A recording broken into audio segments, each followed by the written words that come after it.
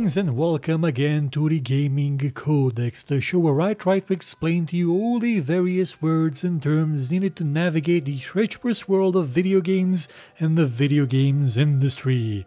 And today's term is Vulkan, not to be confused with the alien race, the planet, or the gatling gun. According to the general definition, Vulkan is a low-overhead cross-platform 3D graphics and compute API. Vulkan targets high-performance real-time 3D graphics applications such as video games and interactive media across all platforms. And eventually everything else, it's implied it will. Vulkan is, in a way, what people have been awaiting since the announcement of OpenGL 3.0. Something that changes the norm, but not just for the sake of changes, but to actually bring improvements. One of the main benefits of Vulkan compared to OpenGL is the low overhead, meaning that it is capable of managing the resources of a system in such a way that it can use most of them efficiently. There isn't as much waste, both in terms of the API just not being able to access certain things, and in the API itself not really wasting time, because time is performance when you get right down to it. The faster you can get something to the CPU, to the GPU, and to the screen, the faster the game will go. Vulkan is built upon a previously existing API, not OpenGL. It is built upon Mantle, which is something that AMD cooked up in about,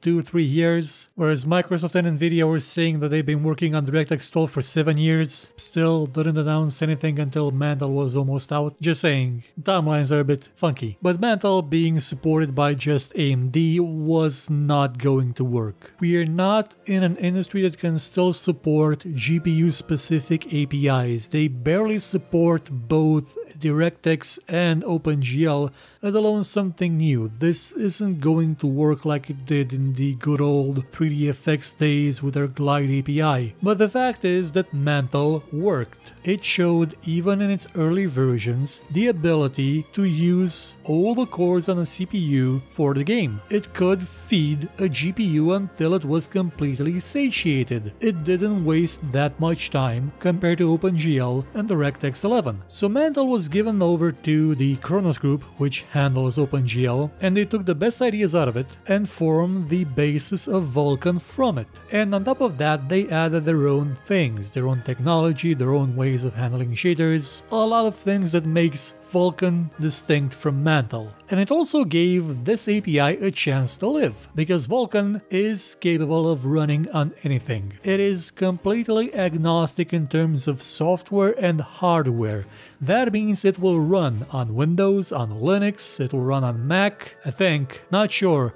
Macs have Metal, which is their own thing, because of course they do. But most importantly, Vulkan will run on Windows 7 and Windows 8, something that DirectX 12 cannot do. Well, it can, but Microsoft doesn't want it to. Vulkan will also run on any kind of computer. It will run on a phone, thereby replacing both OpenGL and OpenGL ES, which is the mobile version of OpenGL. In effect, this is a combination of everything that Kronos is working towards. It even now encompasses OpenCL, which is the API used for computing tasks. You know, things like running complex calculations on the GPU. And Vulkan is quite good at what it does. Which brings us to the popular definition of Vulkan, and that is the thing that makes Doom run like a champ in 4K on a potato. Doom is currently a very well optimized video game. It is also one that incorporates Vulkan, a high-profile game made by a AAA studio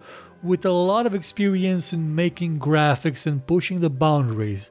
And Vulkan got a really bright spotlight put upon it because Doom runs incredibly well on Vulkan. People have noticed how this game released last year that looks kinda nice runs quite well in high details on big resolutions, and it tends to use pretty much everything it can in the PC, all the cores, much of the video card.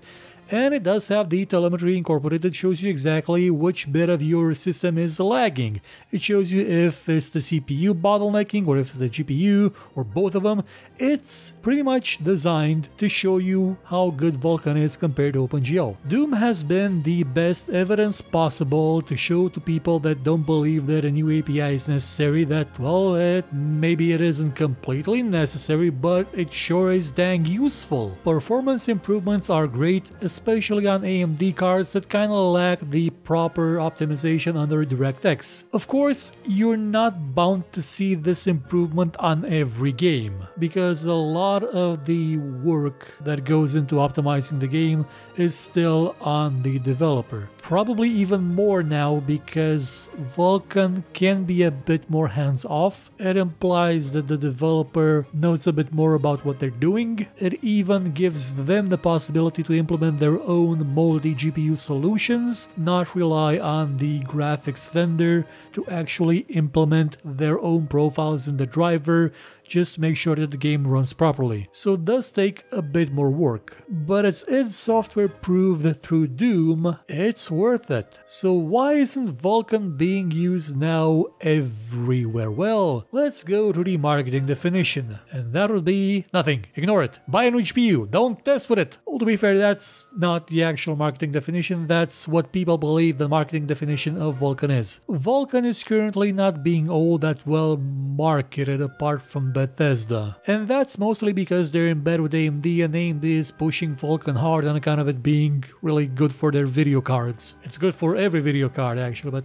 a lot for them. Now the reason you're not seeing Vulkan implemented in every game currently is that it's still new technology and a lot of the games we have are based on old technology. I mean, when you break it right down to it, there are still lines of code in the last Call of Duty game, well, in the engine that are based on Quake 3. Naturally, it's not the same engine anymore, it's completely different, but bits of it are still the same. Bits, small bits. Things not actually related to what we're talking about today, but I thought I'd mention that. Implementing a new API into an engine takes time, takes testing, takes work. And all the games we're seeing released now, they've been in development for 2-3 years, maybe 4, some 5 or 6. Overgrowth just launched, it's been in development since the Stone Age. So you will eventually see more games that use Vulkan. I do believe that Wolfenstein, the new Colossus, is gonna be out soon and it will use Vulkan, I think. And soon we should also have third-party tools that are capable of giving an independent and non-game related assessment of the performance. Yeah, the tools in Doom are nice, but you kinda want a second opinion, something that's objective, something that can be used with multiple games. One of the reasons that a lot of testers are not using Vulkan when benchmarking certain hardware is that they can't really apply something like FCAT to the game, so they don't have access to the proper frame data, they don't know the 1 percentile or the 0.1 percentile, or they're just shells for Nvidia because AMD would perform better on those. Everybody has their reason for not using it yet in their testing, but there will be a point when those tools are available, they work, and there will be no more excuses, unless some of them are shells. You know who I'm talking about. Also, when video game engines are built from the ground up to support Vulkan, you may actually see some really big changes in terms of how games look and how they're made. Like, if you didn't know, there's a thing called draw calls, and a GPU has a limit of the draw calls depending on how many can be fed to it. So some things like a flock of birds you may see in the sky in a game when they're flying there, they're not actually individual entities, they're just one big one with all the birds drawn at the same time. That's not going to be a limitation for video games soon, and that's something valid for Vulkan and DirectX 12. You will be able to see better graphics, more complicated graphics, which will of course require even more work from the artists, and I'm sure they're gonna love that, but without a doubt they will look good, and probably will require a new GPU on account of they're probably gonna max out everything you can do on their current one with the new budget they have for drawing things on the screen. So closes this edition of the Gaming Codex. Come back next time when we will talk about something different. Goodbye.